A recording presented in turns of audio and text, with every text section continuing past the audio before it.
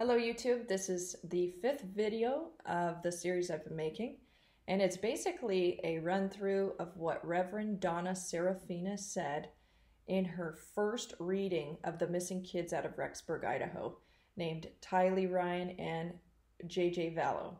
So remember at the time when she made it, and I'll say this again for those who are just seeing this as their first video, make sure you watch it from the first video I made, because there's a lot of interesting information.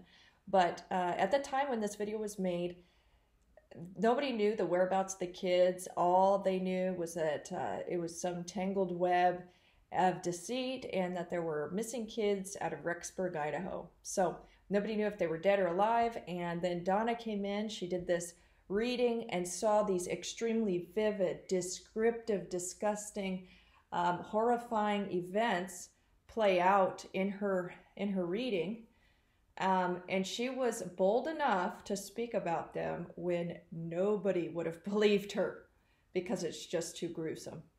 So let's go ahead and start rolling through what she has to say. It's at around 59 minutes into her hour 12-minute video. Let's go through it. Life of the stepfather who helped murder these children or dispose of their bodies or whatever.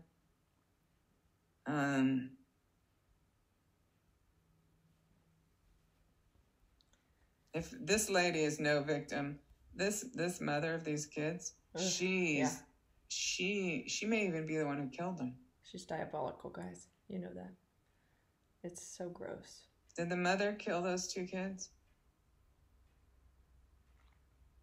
Did this stepfather or mother's boyfriend kill the two kids? Are the two kids still alive? I hope this phone is still recording.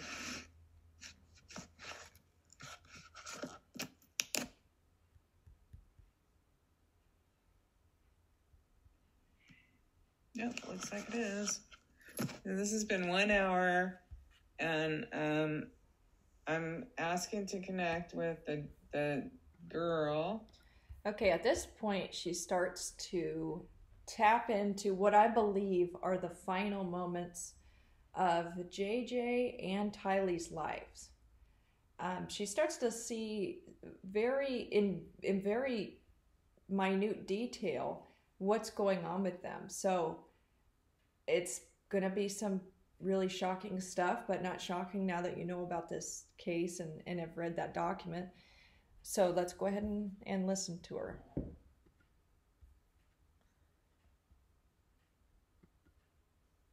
I forgot her name, but the girl that's missing, that little girl, or the boy.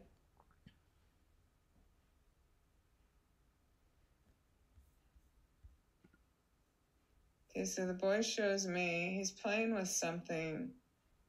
I don't know if it's current or past, but I feel like the boy is playing with some. It might be blocks made out of kind of like a stuffed animal material, felt, but soft blocks or something.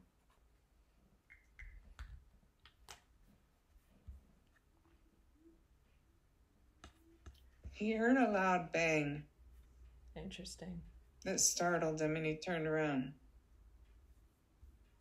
Let me pause it there for a second. What I believe she's seeing is, it also relates to the probable cause affidavit. The night that the family, so Lori, the two kids, and Alex, the night that they came back from Yellowstone, I believe they ambushed Tylee inside of that apartment. I don't believe they killed her at Yellowstone. I truly don't, because it seems like they came home and then all the weird activity of Alex going to her apartment and stuff happened in the middle of that night. Like between the hours of, let's see, I have it, on Monday, September 9th. So from midnight to 12:44, Cox's phone was located at his apartment. However, then at 2:42 a.m. to 3:37 a.m., Cox is located again at Lori's apartment. where Lori lived with Tylee and JJ. This is significant not only because he is there in the middle of the night, but also because this is the only time in September he appears to go over to Lori's between midnight and 6 a.m. So I believe she was killed in that apartment, and she's going to start describing what she sees right here.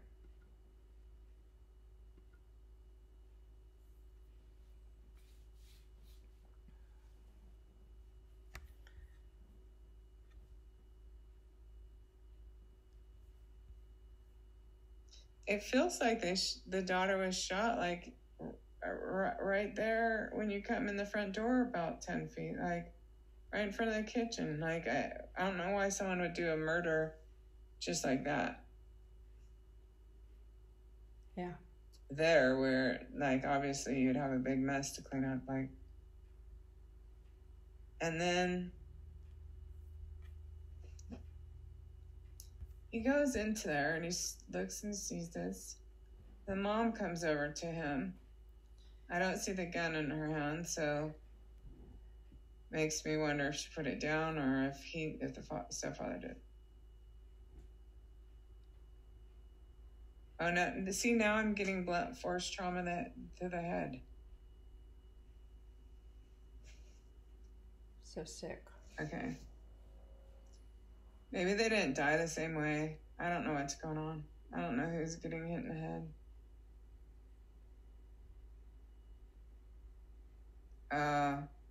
I think he's smashing her skull with the butt of an axe, or the handle part of an axe. He wants to crush it so no one can recognize it, so the birds take it away instead. Wow.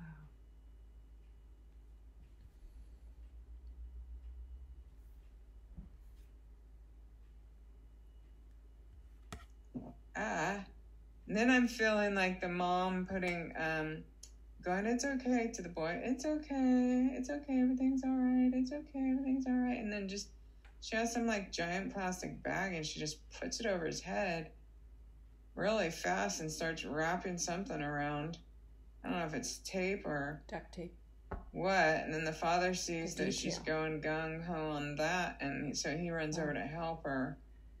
Like they pin him down, and the father's the man's trying to pinch his nose so he can't breathe. Let's revisit this part of the affidavit.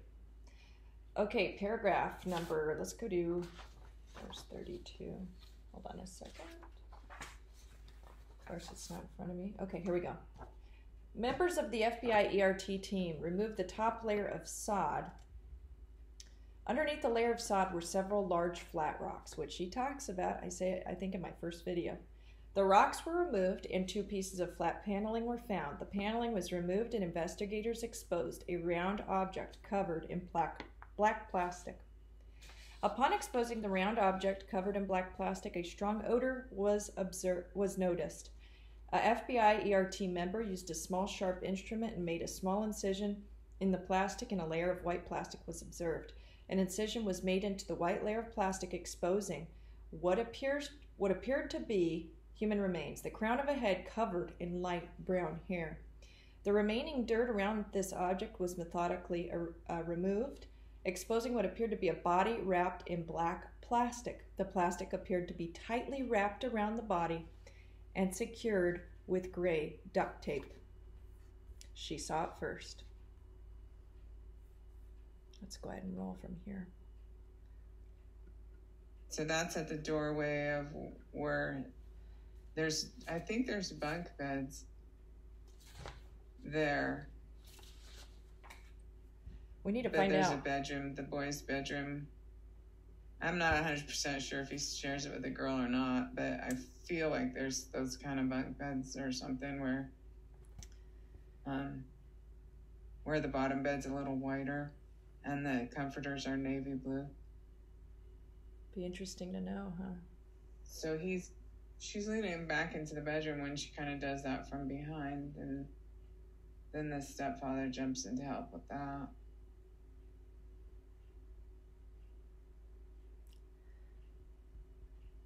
And I think that's probably why they ended up with the black plastic all over the boy, because it kind of started out that way. Yeah. You know, I don't know if that was a leaf bag or what, which would mean total premeditation. Like, why would she have a leaf bag in the house? Donna is amazing, guys. You know? Isn't she? And then it feels like the girl's body's over. Like the kitchen that kind of you look out onto the lake.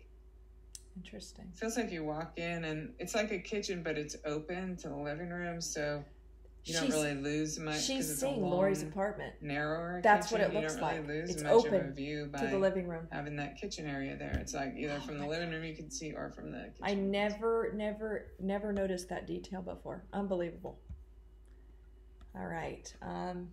You know, my video is going to be ending here in just a few minutes. Let's see if we can get just a little bit more in.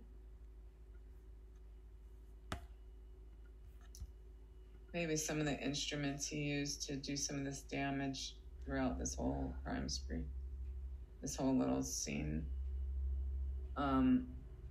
Yeah, so it feels like he's like out on that middle of the lake on that little aluminum boat. And I don't know which boat she's talking about. Has all these tools or something wrapped in a blue tarp, and by tools I mean the hacksaw, the hatchet, all that crap. Dumps over there.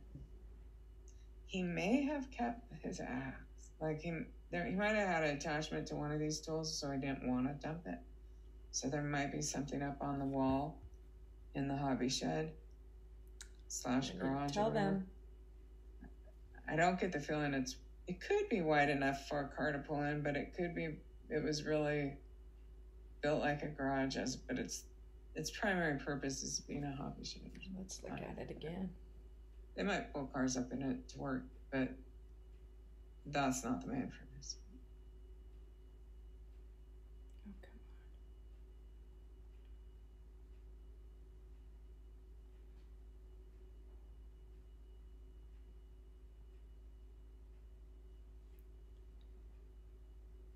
I believe that's what she's talking about.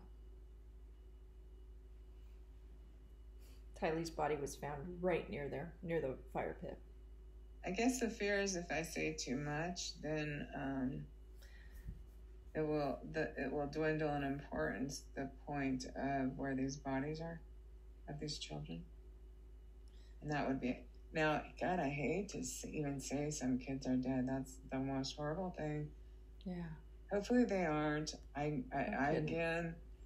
Psychic is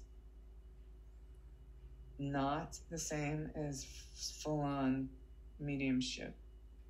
And that's what I do. I could do mediumship so good. This is psychic. She did a good job here. It may have poof of air and have no real Absolutely. thing. Maybe they're playing at their grandma's somewhere. You know? She doesn't want to believe it. Maybe they've got some grandma type that's just watching them.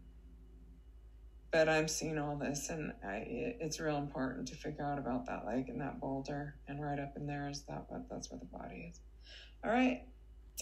I hate to say that. I hate to say it. It's so stupid. And please don't think I'm a lousy medium if I'm wrong, because this is not mediumship.